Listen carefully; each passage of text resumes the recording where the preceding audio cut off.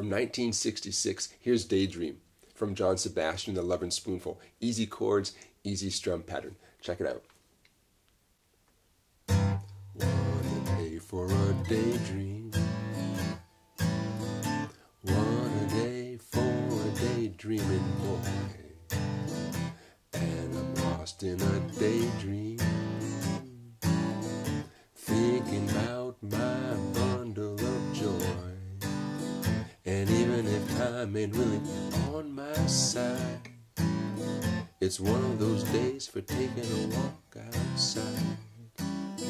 I'm blowing the day to take a walk in the sun and fall on my face in somebody's new mown lawn.